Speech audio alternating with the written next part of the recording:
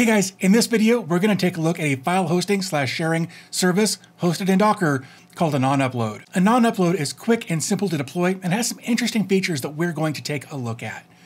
But first, a quick message from today's video sponsor. This video is sponsored by Linode. I've been partnered with Linode for quite a while now because it's a great place to host just about anything you could want to host. Need a dedicated space to host an app?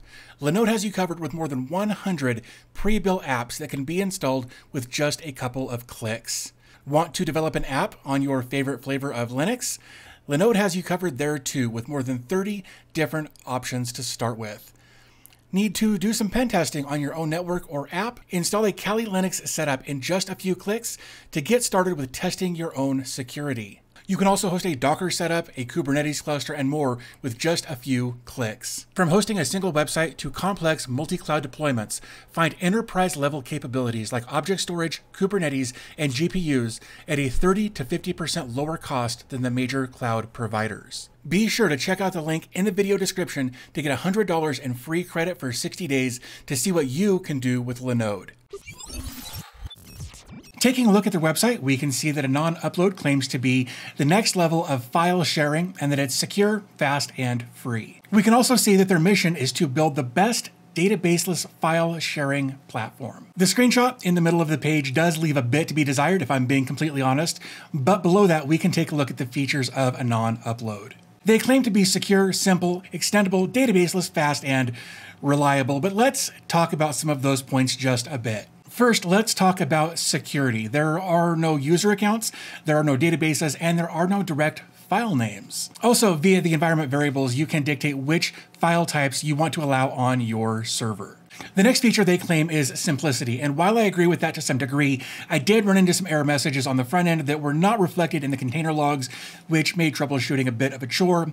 Luckily, the errors that I encountered were just permissions, and I was able to fix that with a chmod and a chown command. Something else that I noticed about uploading files to the site, though, is that you can only upload one file at a time. So if you want to upload multiple files, you'll either need to archive them with a zip or a rar, and then of course be sure to allow those file types in your environment variables. Also, for some reason, I wasn't able to drag and drop files onto the page to upload files, so I'm guessing there was something on my end, but this is Docker, so that shouldn't have been an issue.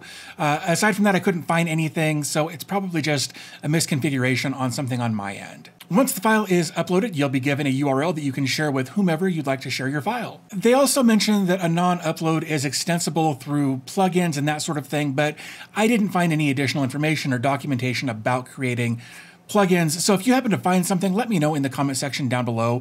If you happen to find anything about extending this via plugins or any additional methods. The last point that I want to touch on here is their fast claim. And while that may be the case for some hosting providers, the reality is that if you're self-hosting this, fast will be relative to your hosting environment and internet speeds. Also, there's an option in the Docker Compose that we'll take a look at that allows you to make people wait a specified amount of time before the file actually starts to download, which I'm guessing is meant so that you could maybe throw an ad up there or something like that. But again, I feel like that would be a plugin that I wasn't able to find any information on. Now, we've looked at several of these types of file sharing programs, and one thing I will say about this one is that there is actually an admin panel that you can log into. You can do that by going to your URL/admin and logging in with the username and password that you set in your Docker Compose. But there's also this kind of annoying CAPTCHA thing that's there that often gave me like false positives. Like I would enter it and it would say that's wrong. So I would enter it again and it would say that's wrong. So I just refreshed the page and tried again and it just worked. So that's just something to be aware of that you may encounter. Once we're in the admin area, though, you'll find a pretty sparse dashboard with general stats in the middle and a couple of links down the side. As the first link is the dashboard link that we landed on, the next link down is for files. And in the files section, you can see exactly that, the files that have been uploaded to the server. From here, you can see the file name and you have the option to download or delete the file from right there in the dashboard. Also, at the top of the page, you'll find a button that will allow you to export the page as a .xls file. Moving over to the Settings tab, you can change the email and password to log into the admin panel, and I suggest changing this as soon as you log in to make it something other than what is in your Docker Compose file. So now that we've taken a moment to kind of go over the Anonupload application, let's take a moment to look at the Docker Compose to bring this up. Honestly, this is a very straightforward Docker Compose. We have a version 3.3 and a service listed below that of Supernova 3339.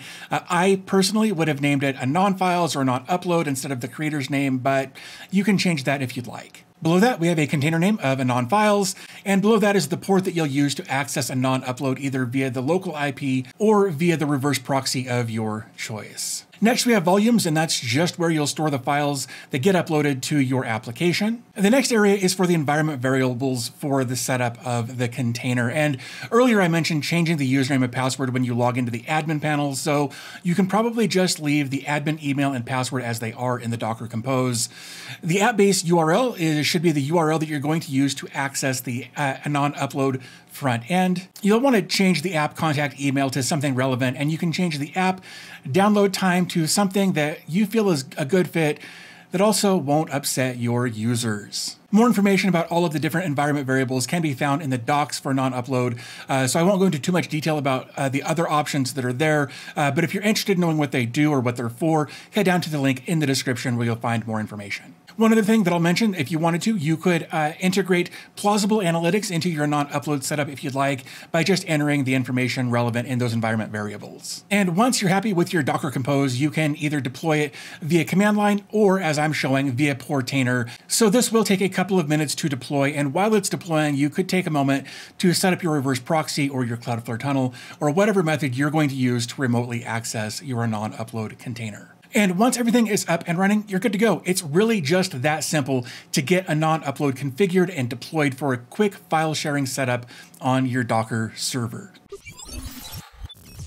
So let me know in the comment section down below if this is something that you would put on your setup or if this is something that you would pass on, and let me know why on either side of that. If you'd like to help the developer, there's a couple of things you could do. The first being go over and give this repository a star over on GitHub. That would be super helpful, I'm sure. Also, if you wanted to add feature requests or debugging information or any kind of information that the developer can use to build on to this project, I'm sure they would love to see that as well. But I think with that said, I'm going to wrap this up. I do want to thank you guys for spending a few minutes of your day with me today, and I'll talk to you in the next video.